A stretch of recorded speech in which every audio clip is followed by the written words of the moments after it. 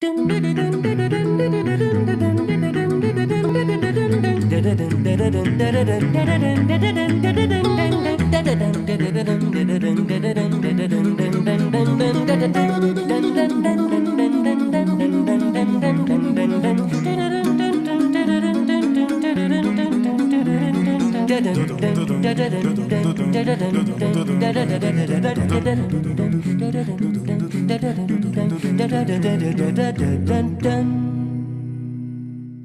evening, ladies and gentlemen. We're so glad to welcome you as part of our community tonight. Please note that this webinar is being recorded and distributed live stream. By entering this virtual meeting room, you give your consent to be recorded and distributed by Simeon Morrow and other third parties. If you prefer to not be recorded, please turn off your camera and microphone and/or go to the Facebook Live video feed, the link to which I will now place in the chat room. For a better experience, please turn off your microphone and set your video to gallery view. Tonight, our featured guests are Zsolt Nagy, a conductor and alumnus of the Liszt Ferenc Academy of Music, who joins us from Karlsruhe, Germany, and László Marosi, a conductor and alumnus of the Liszt Ferenc Academy of Music, who joins us from Orlando, Florida. We are also pleased to be joined by Professor Lino Rivera of St. Mary's College of California. Zsolt, welcome. Good evening, good morning. I don't know for everybody. Hi. Zsolt, can you tell us a little bit about yourself, about the work you do, and yeah. Well, first of all, I would like that you forgive my English, my strong Hungarian accent. And well, I'm Zsolt Nagy. I'm a conductor. I was born and grew up in Hungary. And after my studies, I spent my life in different countries, but I'm living since 1992 in Germany. And I'm a freelance conductor just now. I have been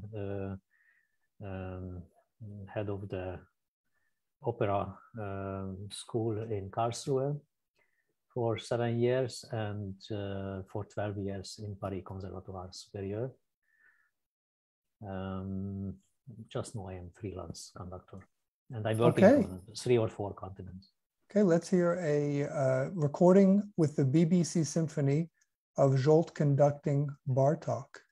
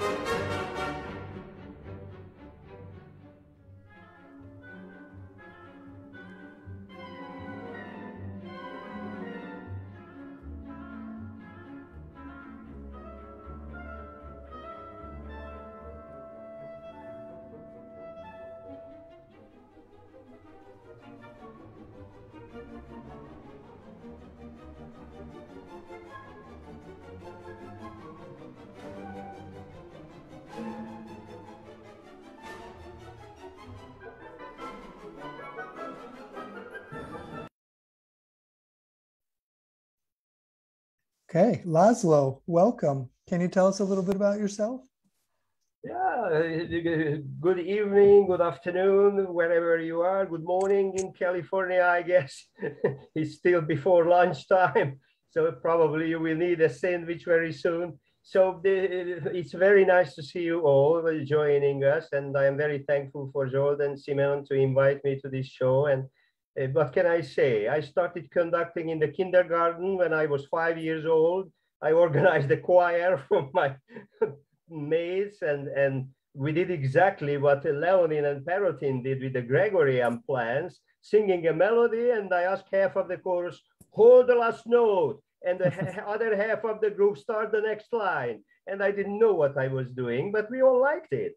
So after I learned the piano and the trombone and singing and became a military band conductor, and I didn't like that I needed to conduct for dead people. You know, the job was to play in funerals. And I always said, why do I have to conduct for dead people? Dead people don't listen to music. Can we do concerts for people who are alive? And this is how this old repertoire that you will show, the unique parts, like the Liszt Mass and the Wagner medley that nobody ever touched before. These got to my attention to focus on that. And after I wanted to prove, because people started to put me in a box, oh, he's only a wind conductor. And I said, wait a second, what is this only a wind? A conductor is a conductor. If you know the score, you know what you want to hear, you can do that, whatever group you work with. You just have to know what you are doing and whom you are working with. So I started to work with symphony orchestras also since 1983, Mozart symphonies in Hungary and operetta theater in Budapest. And when I came to the States, I did both band and orchestra conducting. And after I accepted an orchestra conducting job, just to prove that I am not only a wind conductor, I am a conductor who loves to work whoever I can and do the best out of them. Maybe this is in nutshells. Briefly, very briefly. Let's hear László conducting Liszt with the Franz Liszt Academy of Music Symphonic Band.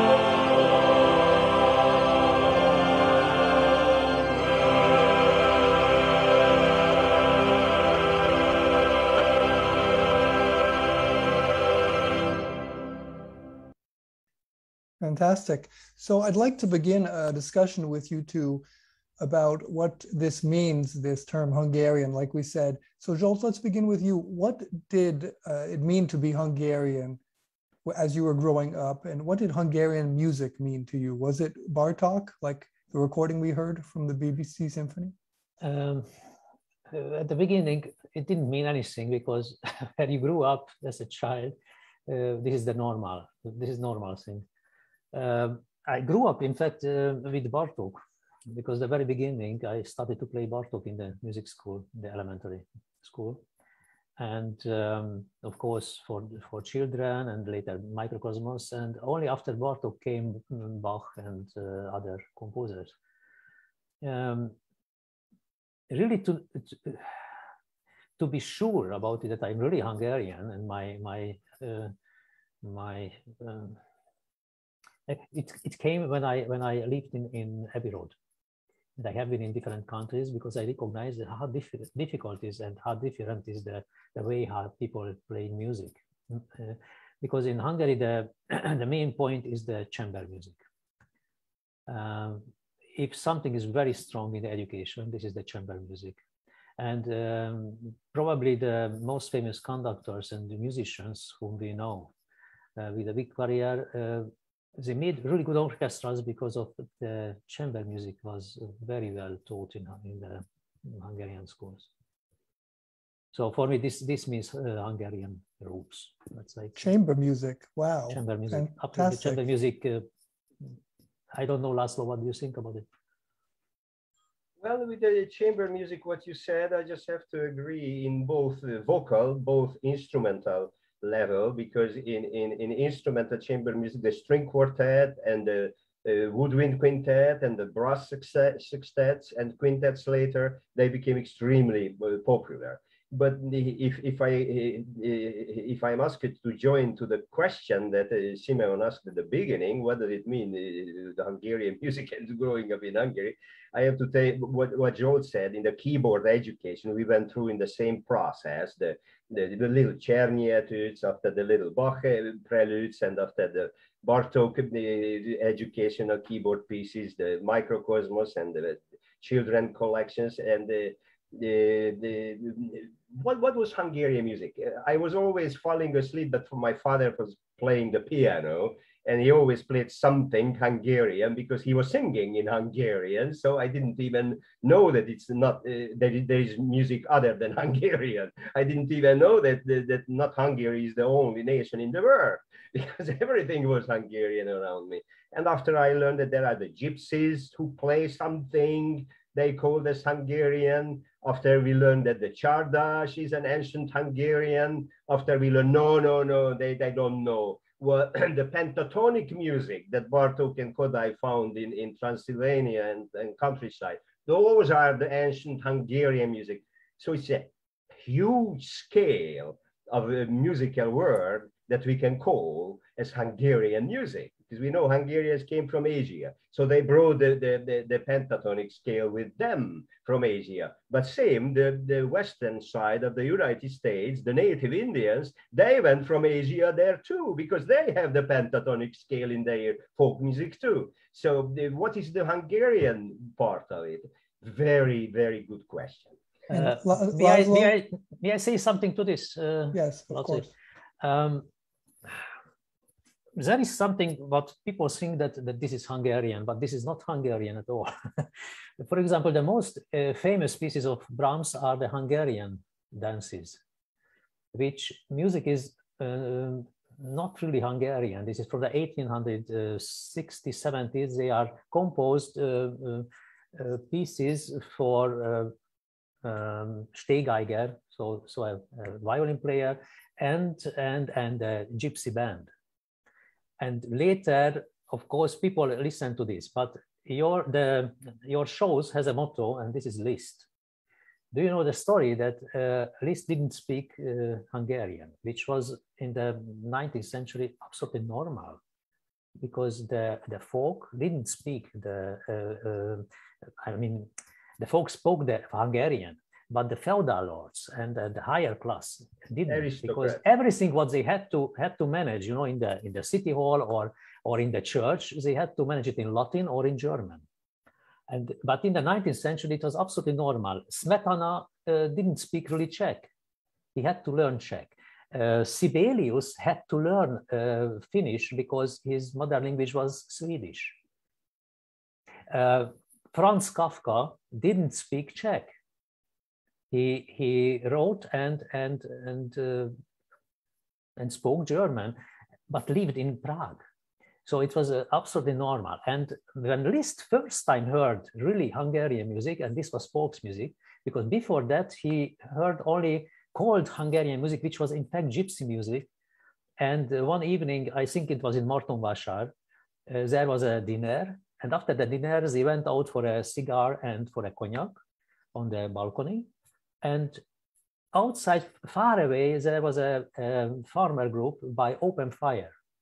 And they sang Hungarian music. And this touched so much Liszt that he started to look for it. What means Hungarian? Because for him, it was also not clear, because his mother language was German, in fact. And he never learned really Hungarian. And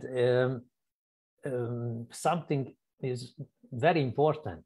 When 1890-91, Gustav Mahler was the music director of the Hungarian State Opera House. He wanted all the operas in Hungarian, that the people can understand the opera. He didn't speak one single word Hungarian, but he insisted to conduct all the operas in Hungarian. Because in the end of the 19th century, or the third of the 19th century, there was a very strong motion to look for the national origin of the country. Okay. So thank you for that review. I would like to continue with László, please, with our next question. What did it mean to you to be admitted to the Liszt Ferenc Academy of Music? Well, it was like heaven of music studying. It was like going to the Valhalla, if we talk about Wagner and Liszt, like going to the top of the possible challenges in music education. And the education system based on the modeling practice, Liszt placed the standards so high because he was playing and showing them, this is how we play the piano. And everyone wanted to play the piano like him. And the string education, Hubay, just joined to this with the violin. And after the string education became extremely high, and those people who were teaching there, they established very high standards. So to get to the Liszt Academy, it was a big pressure and a lot of stress. Am I good enough for these guys? Can I work hard enough to be accepted and graduate from here? And it actually, the negative, it was not a negative pressure. It became a positive support to be challenged, to be measured by the measurements, what Liszt and Hubay, two extremely famous and very high standard musicians, established. Just think about the transcendent studies by Liszt. Still today, very few pianists can play those. And he said, yeah, just do like this. Yeah, just do like that. But we need somebody needs genetic surgeons to change them to be able to do that. Not enough just to practice. You need talent too. And I'm talking with this sentence to lots of music educators who forget that you need talents too. It's not like producing cars in a factory. Art education is a little bit different. Yeah, so can you tell us? And I loved every minute, and I was very spoiled having professors. Just let me tell you, do I have a minute for that? Well, can you tell us just about the admissions first process? Conducting lesson in the Liszt Academy. Can I tell you about the standards? We agreed that for the first lesson, I will bring Beethoven Egmont Overture. Okay, I needed to write a piano score by hand. There was no Sibelius and Finale program at that time. So I wrote by hand the Inter Overture for piano. A lady was playing it. And I go to the first conducting lesson. I stand on the podium next to the piano, open the score. The professor watches me and asks me, what is that? I said, this is the score. Why is it there? To know where we are. You don't know the piece from memory. See you next week. Bye. This was the first lesson on the Liszt Academy. Bye. Come back when you know what you are doing. And I asked him, and how can I learn a score? I have never learned a score. It's your problem. Go home and figure it out. Lots of pressure. And László, you were admitted by playing piano. What was that like? When you applied, did you apply for conducting, or how did that work?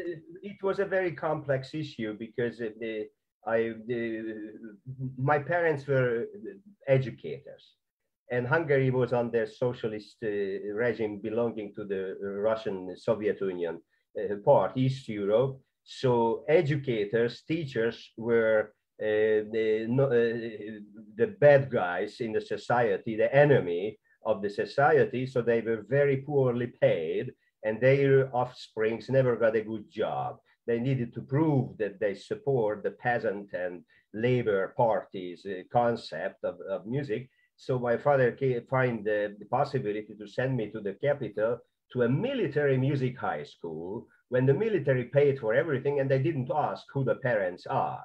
So this was a big attraction. So I went there, and when I finished with the high school, suddenly the army said, we need conductors. I have a performance degree in trombone and piano, both. But in the Liszt Academy, the army said, we will pay everything, we need conductors. We pay for that too. So I didn't even finish with high school. I was already in the Liszt Academy, and I started the conducting, I continued the piano and the trombone. So I have 3 degrees from them. Wow. Zsolt, tell us a little bit about your experience. What was it like? Very happy that for László, this was the heaven. For me, it was the hell. Because I had to work so much. It was, I can say almost the same, except that I didn't play the trombone, but we had to play the piano, of course. And I played flute, and I started percussion and also trumpet during this time. But and I played also a little bit the double bass, of course. But this was the main idea that each instrumental group we should touch on somehow, and to know what is possible, what is not possible, because it's for a conductor so important to recognize immediately if the problem is the piece, the player, the instrumentation, and so on. And so I remember that I didn't sleep so much for 3 years at least, because as László mentioned, there was no copy machine. So we had to conduct their own instrumentation, but we had to write all the parts also. And I remember that we didn't sleep whole night because we helped to each other, with László even, to copy the parts and to write for each other, because the day after we had the rehearsal already. And I can also say the same, that we had a different professor, in fact, not the same with László, but the same process. There was no score. You had to know from memory the bar numbers also. Wow. So it was well, as I told you at the beginning, it was the hell. But with a little bit time and practicing, it was a normal way to adopt new music. I mean, new scores, and to learn them quite well. Wow. Okay. So we have a question from Professor Lino Rivera of St. Mary's College of California. Lino, hi. Hello, it's a pleasure. Nice to meet you on the air. It's a pleasure. It's a pleasure to meet you, László and Zsolt. I have a question for both of you, and especially to László, regarding the education, because we are, in the business of educating young musicians. I would say, with your experience that, your professor says, oh, if you don't know the music and the score by memory, come back next week. But I find that we cannot do that in our modern education system. We have to somehow teach our students how to learn the score. You can't just send the student home and say, learn the score on your own. So what do you do when a student, especially a talented student, says that, and we got to give them a guideline, a process as to how to learn the music? May I say something before László? You have to understand something, a big difference. Because the Western, or all over the world just now, the education system is based on amount of students. In Hungary, it was a big privilege to get into the class. And from hundreds of people, we were chosen. And I remember that in the class from László, there was one guy who was accepted, but in 6 weeks, he was already out of the school. He was kicked out because this was a socialistic system. Everything was paid by the state. today, probably on your university where you are teaching, you get money from the students. They pay for it. It's a completely different issue. So you cannot compare it. And of course, today, if I would send home a student because it is not prepared, at least I would be a racist. You know, it's a completely different world. That time we had to do everything that we are accepted. Okay. And we had to manage a quality. Otherwise, we flow out immediately from the school. I understand your question, and it's very sensitive question, and actually it's very critical question today when you have in a conducting class 30 students and you have to teach them. Otherwise, you will be sued that you don't teach them the conducting, so you are a bad teacher. But just let me tell you a story that will link together what Zsolt just said and your question. 2 years ago, I worked with the Queen's Band of Denmark in Copenhagen. And after the first rehearsal, the musicians came to me and they told me, "Oh, László, we really love that you represent the old school of conducting." Old school of conducting? What is that? I had no clue what he was talking about. So I gave a call to Zsolt and I asked him, "Zsolt, what are they talking about? What is old school?" And he said, "László, the old school is who still knows the score." And I think this is the link to your question, that you are right. We can't just send students home that figure it out. They are very busy with hundreds of other things. They won't figure it out because they don't know. They put a recording on, stare the notation, and they come up with something. But will they know the music, or they became a copy of somebody? Is the personality important or not? And I would go back to the basic idea of conducting, that you have to have a sound picture in your mind that you want to hear and not somebody else's. The resource should be the score, the composer, and after you can build up your other the examples, listen to others and find out which one is the closest to you and choose your the solution. Okay. Yeah, it was very shocking for me when instead of learning score, I saw here in a class when they called a score preparation. And the score preparation meant, don't worry about the score, just highlight with a highlighter the most important musical material. Here's the melody, now the bass, now the percussion, now the flute. And the problem with this is, here's a sentence. The more you know, the more you hear. If they highlight certain material, this is the only thing that they will know from the piece, and they won't even hear what the other instruments will do because they focus on the trumpet, because now the trumpet is the most important or most dominating material. So your question is a critical question and a very good question. May I say, I'm sorry, we need to move on at this moment. I'm sorry. Okay. László has some fans writing on Facebook. Susan Davidson writes, "Hi, Dr. Marosi, Lydia Roca, Üdvözlet Szegedről, Laci," which is my best Hungarian pronunciation.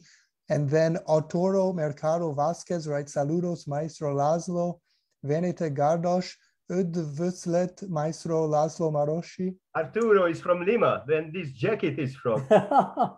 It's funny. Fantastic. So now let's take a look at what Zsolt did after leaving the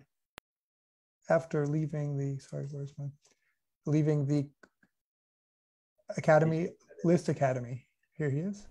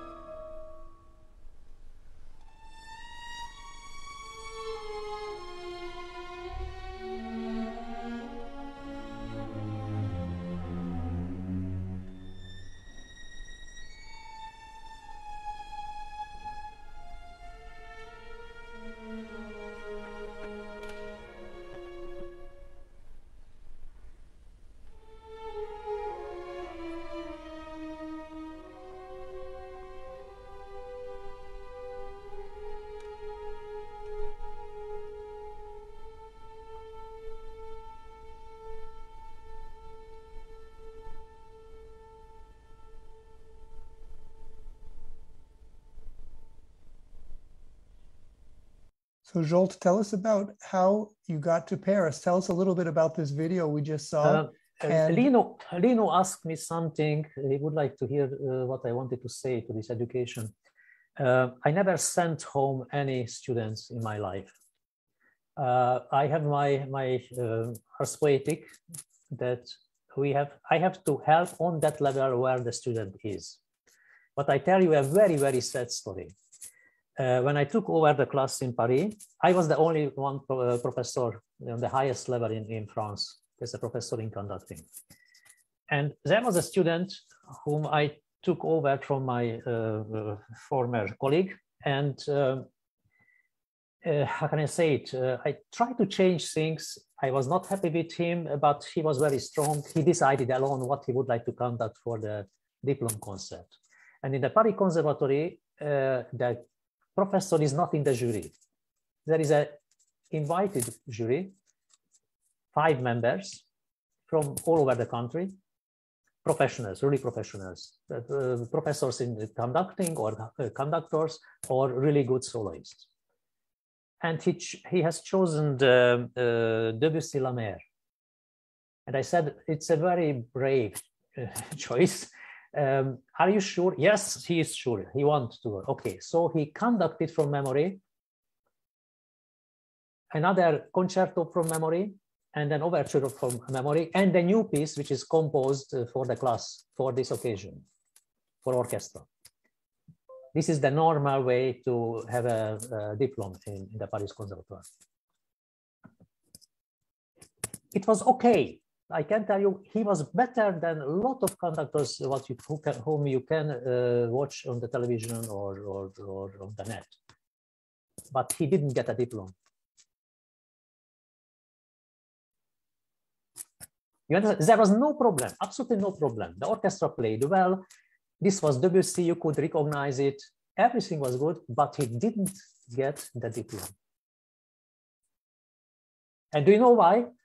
Because in 4 years, I had maximum 9 students in 4 years. But I insisted to have only 6 in 4 years. Because I said, if someone comes here to Paris Conservatoire and comes through on this very difficult choosing system, you know, it's a nightmare to get into the school. And you waste here 4 years. And you don't get a job after that. This is the most sad story, what you can do. But it's a different system, not that system that someone pays in a year $15,000 or $20,000 plus. What could happen in the USA if someone pays for 4 years or 5 years annually $25,000 and doesn't get a diploma? I think he would be crazy, and the family would be crazy. It's a different system. We cannot compare it, I think. It's very hard. I don't know, do you want to say something to this? Or? Yes, I do. Okay, so I understand that the system is different in Europe than here in the United States, but no, sorry, not in Europe, not in Europe. In Paris is different, and in Budapest is different. I have taught in Switzerland, in Germany, in Japan, everywhere. It's a completely different system. Okay, but regardless of that, you know, putting that aside with regards to the economics and the number of students, if we're going to just talk about purely the educational system, the education of the students, isn't it, you know, money and all of the degrees aside and the diploma aside, I mean, isn't it that when somebody comes to you and say, I need guidance, I want to learn how to do this thing, that is my question, is how do we provide the guidance and the education to these students who are coming to us, regardless, you know, let's put aside all of the systems of education. Yes, my first question is, what is your goal? What do you would like to teach the students how to do things? Yes, but just a moment, before he comes, my first question is, what is your goal with this? If he says he would like to be a famous conductor, I say probably don't try it, you know. But if you would like to be a teacher, okay, on this level, I can teach you something. I am very positive. So I would like to teach on that level. Where is the student? Please. And that is my question, is to just purely educate the student, no matter whether they become a famous conductor or they become, you know, a rock star conductor, is besides the point. But, you know, to teach them what they want to learn is the goal. Yes, as I told you. Yes. Yes, László, you have a quick comment to make, then we have to move on. Yes. I know both sides very well. And I know that none of you know the other side, the way how I do. I try to be practical. So to answer for the question from Lino is that you're right. My professor was very strong when said, go home and find it out. We have to help them how to read a score. Because in generally, there is a flutist or a singer or a cellist who plays one line and suddenly there are 35 lines in front of them and they can't even see what is there. So we have to help them first to find out what kind of music is that, tonal music or atonal music? What is the texture? What kind of melodies we have? Who plays what? What is the form of the piece after we find out that it's tonal or atonal? What is the form? Within the form, it's monophonic, homophonic, polyphonic, heterophonic. What kind of music is that? And after to analyze totally the material and add the instruments to the texture of the music. And after they can listen to a recording because they will know what to listen for.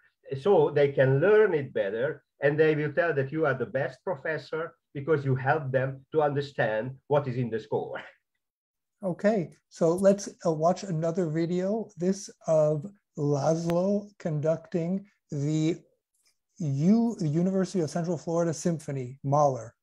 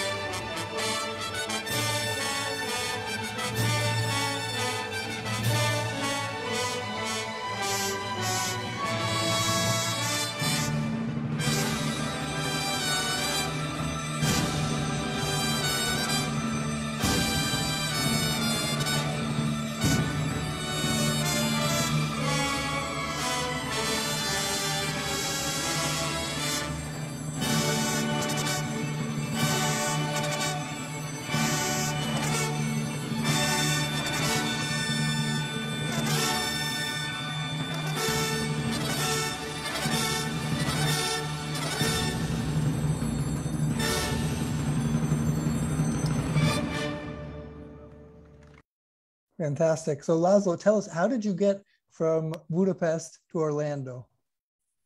Well, I always sitting between open doors, and wherever the wind is blowing from, I'm going to the direction blown by the wind.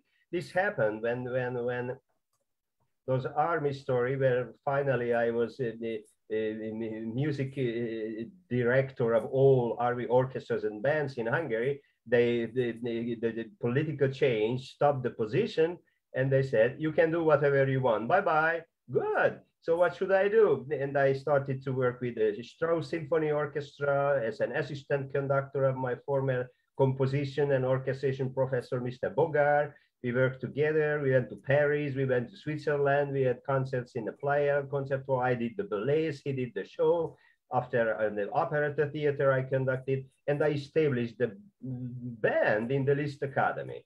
And Jim Croft came from Florida, where there was a Hungarian pianist, Kilényi, who was a wonderful representative of the Lisztian school, because the Dochnányi was the second Liszt code in Hungary, who immigrated to Tallahassee, Florida at the end of his life. This is when he's buried in the cemetery. And Kilényi was a Dochnányi student. So basically, Kilényi is a Liszt grandson, if you see, and he was there, the piano professor. So the Hungarians had a good name, and Jim Croft from Tallahassee said, László, why don't you come to Tallahassee? I see that you might have better future in the States. Come there and help to elevate the level of music education in America. And in Hungary, you don't have a doctorate degree for just musicologists, no performance, no educators. I didn't speak English one word. My German, my Russian was much better. I studied a little French too. Je prends l'autobus. This was the first French lesson that I learned.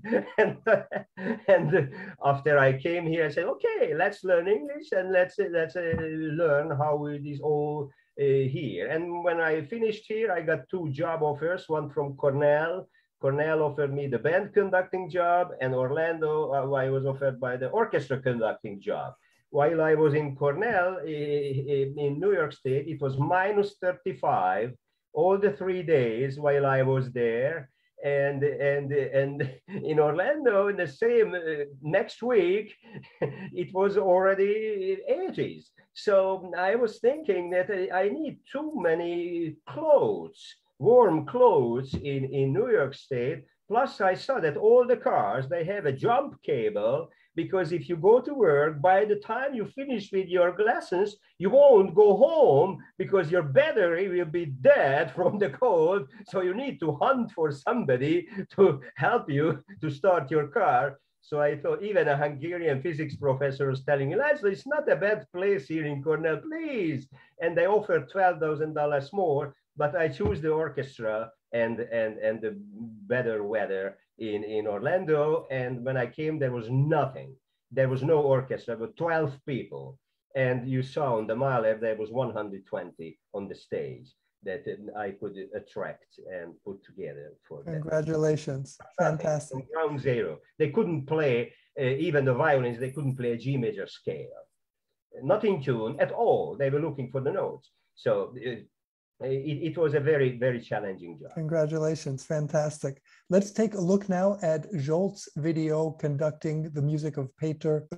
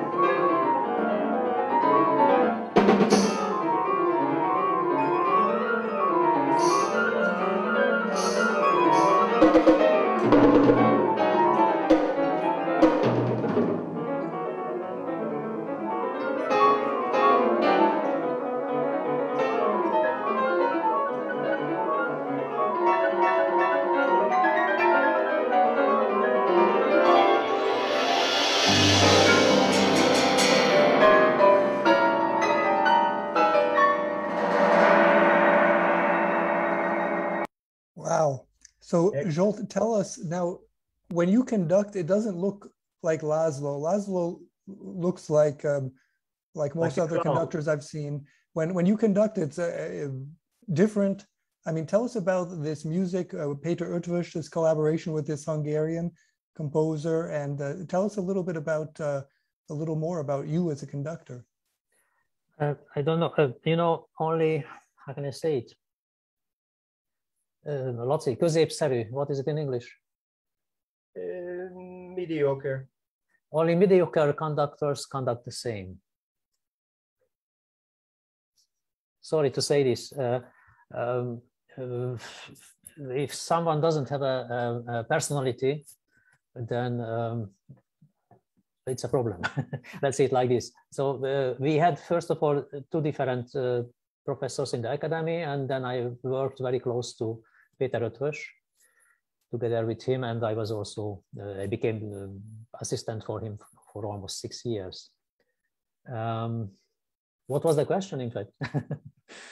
Question was, tell us about this. Are you considered a contemporary music specialist? This music that we've heard, Bartók, and this music, is this what would be happy do?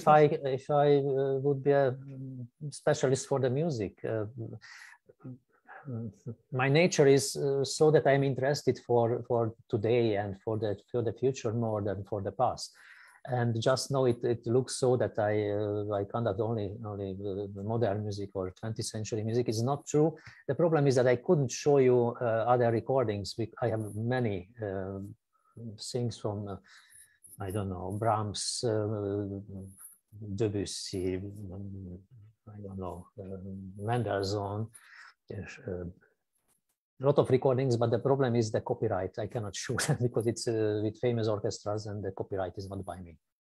So I do everything, in fact, from Bach until today. I don't feel myself as a specialist. However, I was invited very often because general music directors don't like to do new music because it's risky, first of all, and they have to waste time for it, a lot of time, and during this time it's possible to conduct 20 times the Beethoven fifths. It's easier. Okay, it's an easier life. Let's take a look. Let's take a look at László. He's also just a moment. May I ask something? Of course. I see that you are in stress that we will not finish the show. I can see it on your face. Is this written somewhere that it has to be 1 hour? Or yes, unfortunately, we can only be 1 hour. I'm sorry. Oh, I see. Okay, forget the question. Okay, excellent. So we watch a video of now László Marosi, who is conducting contemporary music.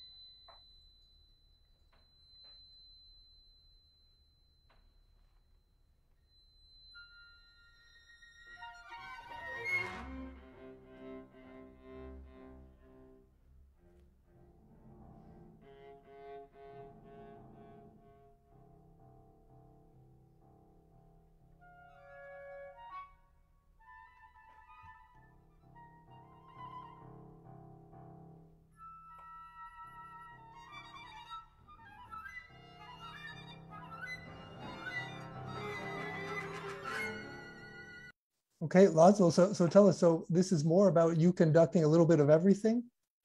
Yes, I do everything. I'm not vegetarian. I eat everything, I conduct everything. Doesn't matter, Renaissance, Josquin de Pré, I just love it. I always look for something that talks to me. And you can find it every kind of music that is good music. It can be the Gregorian chant, it can be a contemporary the atonal the piece that based on the new harmonic combinations that starts above the overtone number 7, because there are new musical harmonic vocabularies built up from combinations when they are the interval smaller than a minor second. And I just read Mr. Dubrova, he wrote a big book about that. And I am okay with that too. He has a big piece called Psychographics.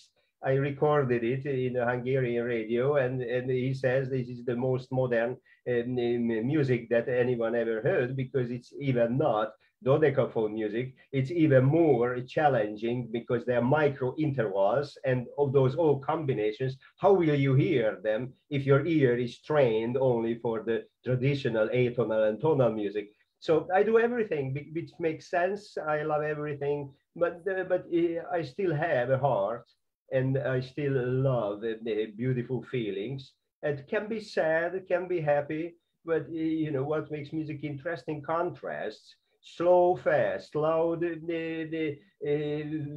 soft, rapid, whatever, the strings, brass, lots of contrasts, and vocal music, instrumental music, Renaissance music, contemporary music. I love those all, because these are all human. We born and we die. They are the big contrasts. So whatever contrast I found music, I say this is a very important human feature in the music. So we have to do it expressively, because what is music? Expressively organized, human-made sound combinations. And I always go back to that sentence. This sentence helps me to make any kind of music expressive. So those who play it, those who composed it, those who listen to it, they will say that I gave them something. Okay, let's watch another video of László conducting Mendelssohn's Violin Concerto.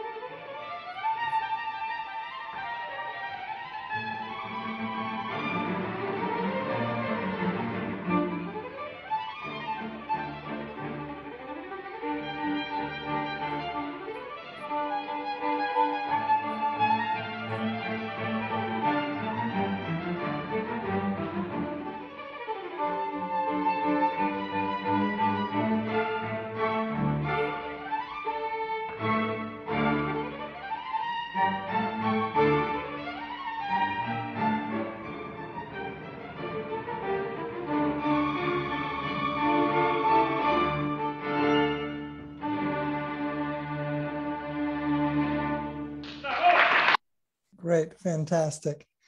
So very good violin.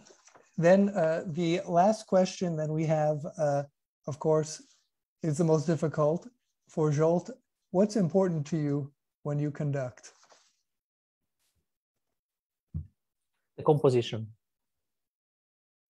One word, the score. What does that mean exactly? That's the minimum that we manage the score, and when you manage the score, then you are free. In the sense of Stefan George, who said that the highest freedom is the absolute precision.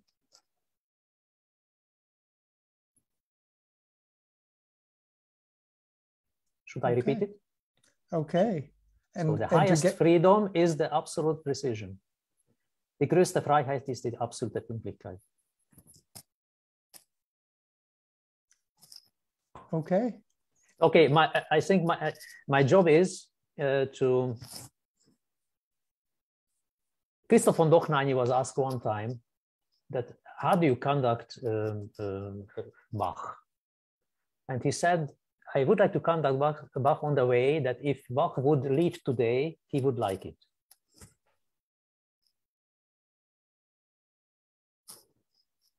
I would like to have the same, not because of because of Christoph von Dochnányi, but this is my point, that I try to go behind of the score and to find out the original idea, why, what about this music, and what I would like to say with this music, why I would like to show it, and to play this music.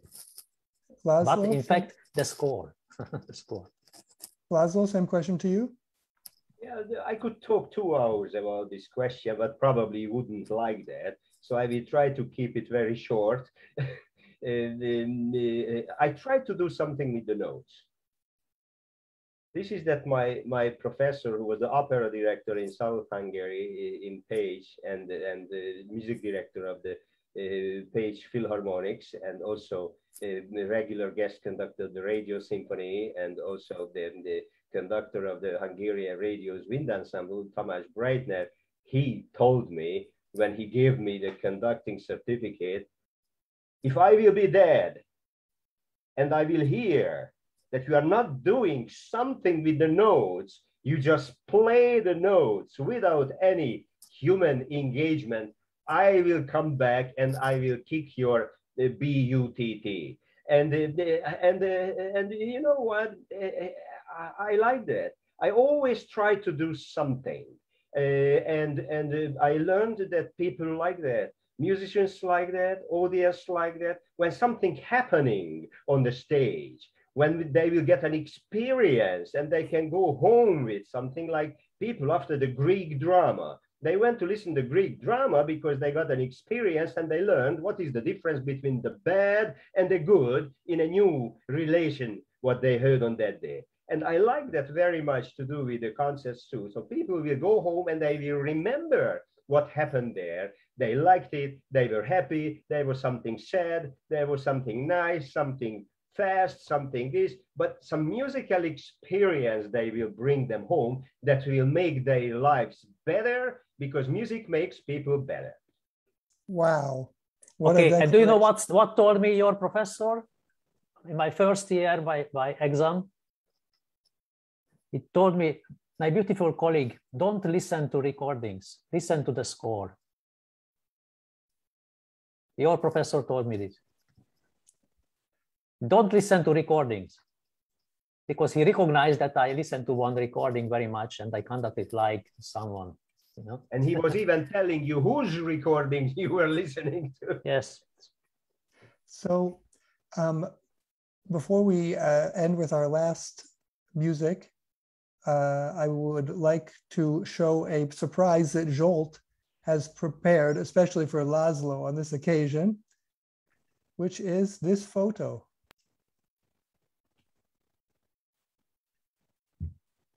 Zsolt, can you tell us a little bit about it?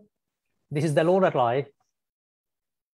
This is the Lorelei. Today I was there and I shot this photo after this morning, 11 something, because of the next music. Okay. So here we are, and here is our next music, conducted again by László Marosi.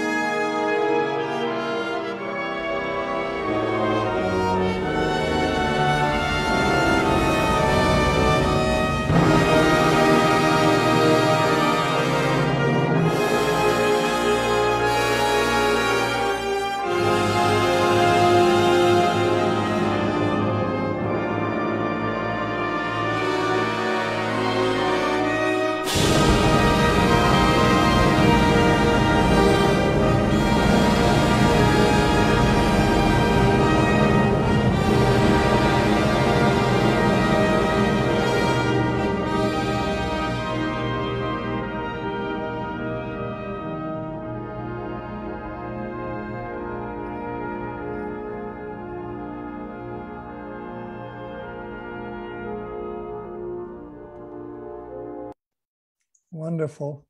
So how can we stay in touch with Zsolt? Let's take a look right now at his website. It is zsoltnagy.de.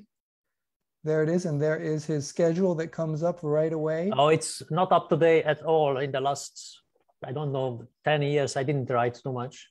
Okay. But we can contact you, Zsolt, there under the contact. Yes. It's Zsolt, Nagy Zsolt at globalserve.de, and I'll put that in the chat room right now. Okay, so that is in the chat room. If I can click there, there it is. And let's see how we can stay in touch with László Marosi. There it is, lászlómarosi.com. And we have all information about him. And there is his email address right there, marosi80@hotmail.com. And people can just reach out to you that way, László? Absolutely. Wonderful. Okay. So I will put that right now in the chat room. There it is, lászlómarosi.com. So thank you very, very, very much to our guests, Zsolt Nagy and László Marosi. Thank you to be here. Thank you for inviting. For your interest. So let's take a look at next week's show. We have coming up on next Wednesday, Miguel del Aguila, Elegant and Affectionate Music. If contemporary classical music isn't usually considered, quote unquote, elegant, then it surely is never considered, quote unquote, affectionate. How then did Miguel del Aguila, a Vienna-trained composer, find the path that led his music to be received by the New York Times as both elegant and affectionate, as well as to be nominated for 3 Grammy Awards? Come welcome Miguel to our show and get ready for a new take on musical modernity. As always, all information about upcoming shows may be found at www.simeonmoro.com. So once again, thank you so very much to Zsolt Nagy. Thank you to László Marosi. Thank you very much for the invitation. Thanks very much to Professor Lino Rivera of St. Mary's College of California. Thank you to Agnieszka Rivole for her support of this show. And most of all, thanks to you, our participants who make it all worthwhile. From Vienna, Austria, from Karlsruhe, Germany, from Orlando, Florida, and from the Bay Area, California, goodbye and see you next week. Congratulations, Simon.